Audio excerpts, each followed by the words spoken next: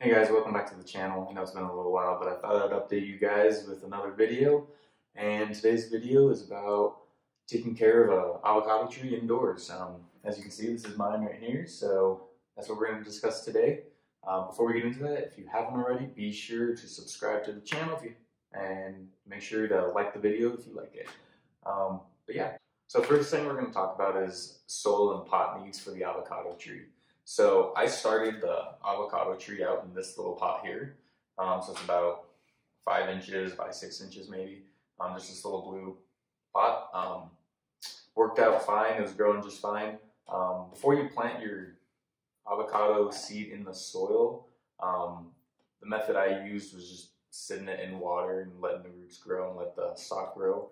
And what I did is just left it in the water for months until it was really growing good. And I was watching the leaves, and as the leaves got a little bit more yellow and looked like it was getting a little bit more weak, that's kind of the signs that it's really craving more nutrients and essentially wants to be planted in the ground. So that's when I planted it into this pot. With soil, what I did was I just used potting soil that we had on hand. Now, I'm sure if you have compost, that's probably going to be a lot better, honestly. And in fact, I recommend using compost. It's going to have a lot more nutrients for the tree. But I used what I had on hand, and it worked just fine. Again, it grew in this pot for probably 4 or 5 months, probably.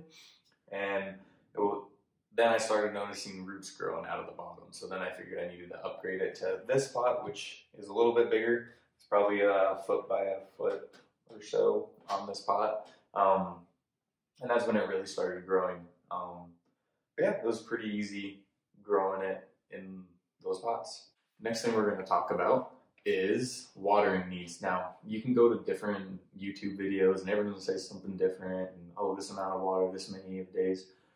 Honestly, what I do is just kind of watch the tree and give it whatever it needs by the looks of it. So I just look at the leaves. As the leaves get more droopy, you'll notice all the leaves will kind of just start drooping down. That's when it needs water, obviously. You don't want to let it get to where all the leaves are totally, completely drooping. That's a little bit more extreme. But you want to just kind of watch your tree, watch the leaves droop down a little bit, and that's when you're going to need to water it.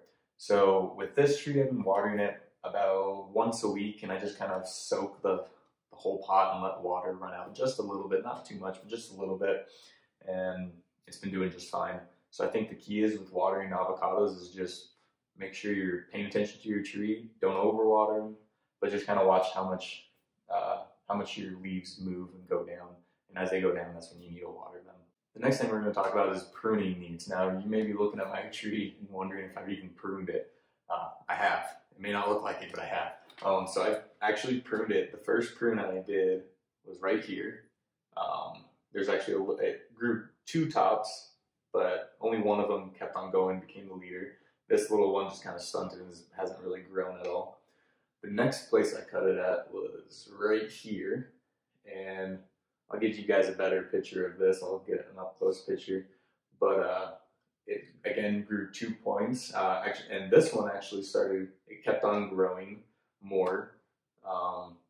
Not as much as the leader that kept on going, but it grew a lot more than this other one down here. And then I've also pruned it again a couple weeks ago at the very top.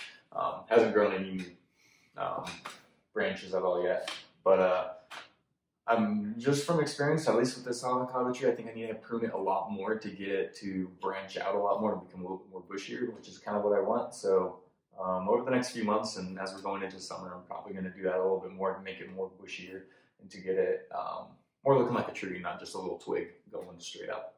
Now you may notice I don't have any stake or anything supporting it. So I personally don't like that, especially because it's a tree.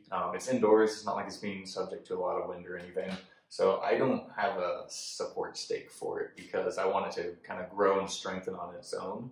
Now if it gets too heavy and topples over, then I'll just prune it, or if it breaks off, that's fine as long as it doesn't kill the tree, which I mean, unless it breaks off at the bottom, it's not going to really kill it, I don't think. I mean, it'll just kind of grow back. But I want it to grow on its own and kind of strengthen itself. Again, if it gets too top heavy, then I'll prune it back. But I mean, it's doing just fine right now. hasn't had any problems with being too heavy up top really, so I think it's been doing really good. So that's it for today's video. I hope that answers some of your questions you guys may have had in regards to growing an avocado tree indoors. If you have any questions, leave them down in the comments. I'll be happy to answer them. We can get a good discussion going on how to grow these trees indoors. It's really easy. I mean, this thing survived the winter. We're here in Montana. We had a bitter cold winter where about a week we were below zero for a good while. So, I mean, this thing's doing just fine, getting enough light up here in Montana. And so I think if you can grow it here in Montana, you can kind of grow it anywhere, at least below us for sure, regardless of cold. So if you have any questions about growing avocados indoors, put them in the comments below and I'll do my best to answer them. But yeah, if you like the video, give it a thumbs up, comment below your questions, and be sure to subscribe if you want to see more videos. We'll see you guys next time.